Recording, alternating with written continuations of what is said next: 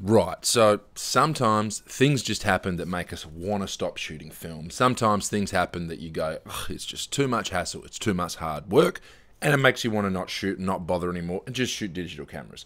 One such thing is when you buy a new film camera and it just doesn't work or it is plagued with a myriad of problems. Just such a thing happened to me this weekend, which is why I'm making this video for you guys while I'm pissed off and fresh in my mind because I've just been scanning the film. I picked up this Olympus SP35 rangefinder. Now, I'd been looking at one for a while on the internet because they're really cheap and affordable. They're a rangefinder, they're compact, they've got a bunch of auto features, they're meant to have a really decent 42mm lens, pretty sharp lens. Ticks a lot of boxes for a very small compact rangefinder, and I don't have a rangefinder in my life anymore. So I grabbed it thinking this is going to be great, and I didn't check a single one of these things. Now, I didn't check any of these things because at the camera market, I bought the camera from a guy who I've known for years. All I asked him was, have you tested the meter? He said no. I didn't check a single thing. I just picked it up. No worries, man. How much do you want? Done. Here you go. I've been looking for one of these. I got all excited and caught up in the moment, so don't you do that. And paid him the money. And now that I've tested the camera myself, it is plagued with every possible problem. And it doesn't work at all, really. And if there's five things I should have checked, 5 things I want to tell you guys to check when you're buying a new or used old film camera off somebody. Doesn't matter if they tell you that it's film tested. Doesn't matter. You check these things anyway. Luckily for me, in my case, because I know the guy, he's giving me my money back and I'm sending him the camera back. But while this is all fresh in my head, I want to make this video for you guys. So I suggest making up a little camera check kit. All you need is a tiny little bag, a tiny little pouch will do. Plop a few things in there that you're going to need to be able to check these cameras. Number 1, guys, check the meter. Batteries, check the meter. You're going to need a 10-cent coin with you to open the battery door because pretty much every single Japanese SLR rangefinder, they all have the little 10-cent coin slot.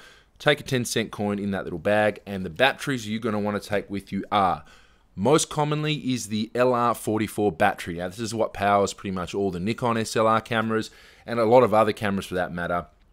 Take two LR44 batteries with you just to check the meter, because even if it's a fully manual camera, like this is a full manual camera, it only requires batteries for the meter and the auto features. It's good to know that they still work, and if the camera does have some automatic features, you might want to use them one day, but you didn't check the meter, then you get the camera and you realize it doesn't work and it's your own fault. So 2 LR44s as well. What you can take with you, I find, is a good little trick, is SR44 batteries. Now, they are silver oxide batteries. For instance, one of my original Nikonos cameras, you guys know I've spoken about the Nikonos many times, the original one I had did not work with LR44 batteries, alkaline for some bizarre reason. But with SR44 batteries, these silver oxide ones, powered the meter, work just fine. So take those with you as well. Now, the next battery you're going to want is, for instance, for a camera like this, the older late 60s, early 70s cameras all ran off the 1.35 volt mercury batteries, which obviously they don't make anymore because they're illegal. The replacement is this. The replacement is a PX625 battery. Now, pretty much most online film retailers, especially here in Australia, places like Walkins, House of Film, Decisive Moment, they all carry a brand called Weinsell, W-E-I-N-S-E-L-L, Weinsell, because they're Germans, yeah? And they essentially have replacement batteries that are shaped like this. They will power things like the Olympus OM1 meters, this Olympus SP35, things like that. That's the other battery you're going to want. Now, the last most common battery you're going to want, especially if you're buying an electronic SLR camera, like my Nikon F6 here, is you're going to want a CR123 battery, or 2 CR123 batteries. A lot of modern point-and-shoot cameras, they will all use the CR123 because it's high-powered and it's compact. So that's another battery to keep in your stash to check that the camera is working, that the meter's working, that any auto features are working. Next thing you want to check, guys, especially on the manual cameras, is your shutter speeds.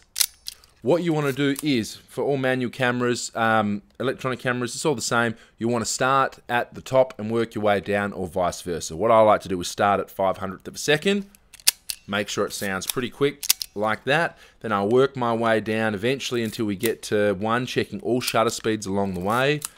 125. Then when we get down to 30th of a second, it's going to slow down slightly. When you get to 15th, it's going to slow down again like that. When you get to an 8th, it's going to slow down like that. When you get to a 4th, it's going to... Oh, look, it's not working. I didn't check on this camera. Shutter speeds from a 1/4, a half, 1 second, and bulb do not work on this camera. I didn't even check myself. Found out the hard way. So make sure you check the shutter speeds, an auditory check to make sure that they are all working correctly. Next thing you can do, guys, is check the light seals. Make sure it's light tight, otherwise your film's all going to be ruined. Like the 2 rolls that I put through this, light leaked, all to hell, buggered. We're going to check those light leaks. We're going to do 2 checks. One, we're going to pop the back cover. Every camera does the same way. Pop that back cover, and you're going to want to inspect all the light seals around the edge of the camera. There's going to be one seal generally located on the edge of the camera body that locates to sits on the door, and then the camera seals around the whole back door. For instance, on this camera, if I had bothered to look, I would have seen that they're all fucked, they're all rotted out and not working properly. Didn't even really look, got too excited, too caught up in the moment. I'm an idiot, didn't check. Make sure you check the light seals. Now, next check you're going to do is to make sure that there's one, we've checked the light seals at the back. They may all look fantastic, great. Next you're going to do is pull out your phone and turn on the torch. What you're going to want to do next is to make sure there's potentially no light leaks coming from the front of the camera. That is to stick the light over the front of your lens and then put your eye up to the back door like this and look like an absolute kook doing it. Now, if you see any stray light leaks coming in through your eye when your eye's like that, then obviously there's a leak somewhere or something's wrong as well and the camera's not going to be functioning properly. So make sure you check that. You may look like a goose for a second, but you'll be more of a goose if there's something wrong and you could have checked and you didn't. So next in your little go bag of film check, guys, you're going to want to put in a dud roll of film. Now, everyone's done that. Everyone's buggered up a roll of film before. You know, we've all done it. It's a good idea if you ever do it to keep it for this such an occasion as this. You're going to want to make sure that the camera's advancing film properly, guys. Now, it's a little bit harder to do on any modern electronic SLR because generally they don't have any kind of film advance. The F6 does because it's a professional one, but generally things like the F100, they won't. It's harder to check. But if you're buying an old film camera, guys, it's probably going to have a rewind crank because that's what everyone wants. Everyone wants a good old-fashioned manual film camera. So what we want to do, real easy, put your roll of film in. Now, every camera is a little bit different, but they essentially all do exactly the same thing. Load that film. Dogs, bloody sheepdogs, guys. 2 of them, mucking around in the garage while I'm trying to film. Yes, out please. Dogs. Anyway, as I was saying, we're going to want to load up the camera with some film, shut the back door. Make sure that every advance of the film lever, the rewind lever is turning as well. You want to make sure that it's turning so you know that your camera is advancing film correctly, because God forbid you get halfway into a roll or something and it jams up and it doesn't work and then you pull too hard and you snap something or snap the film off in there. Just another quick check to make sure, okay, look, camera's advancing film, and then just rewind and pop that roll out when you're done. And one last thing to check, guys, is the lens in good condition? Do we have any fungus, dust spots, things of that nature? Now, while it may be very simple to check on any sort of SLR lens, because all you have to do is, and make sure you do it, is grab that lens. I can adjust the aperture on this back collar on this Nikon 50G. Open up the lens, take your torch or a bright light source like that, and shine it in. Is there any fungus growing? Is there any dust? In the case of this 50mm lens, yeah, there's a bit of dust in there, but that's fine. A little bit of dust never hurt anyone. But fungus, mold, balsam separation, things like that are going to cause issues when you're taking photos. Make sure you check that. This camera, I didn't do that. There was fungus in this camera. I had to use my lens wrench and take the front element out to get to the rear element to clean it because I didn't check. Now, I didn't check, and it's very common because with a rangefinder, obviously, we're not looking through the lens. I'm looking through the rangefinder patch, so it's easier to see things like that with an SLR, not so much with a rangefinder. So, because this is a leaf shutter camera, now this will go for a lot of cameras like all your Canonet QL series, things like that, the Minolta Hymatics. This is one thing you will need to check. If it's an SLR lens, it's easy. Check. With these ones, you're going to want to put it onto bulb, because if I shine my light onto the front element here, I can look inside and I can go, oh yeah, looks pretty clean. That's fine. When I got home, however, I put the camera, when I was loading it, and I was doing it, giving it just a little bit of a clean. I put it into bulb mode and held it up to the light like that, and there was a big old bit of fungus on the inside rear element behind the leaf shutter that I couldn't see.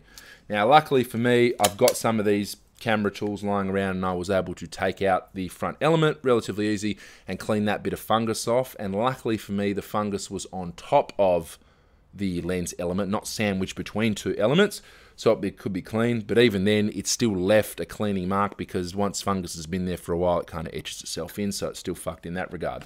So, another thing to check.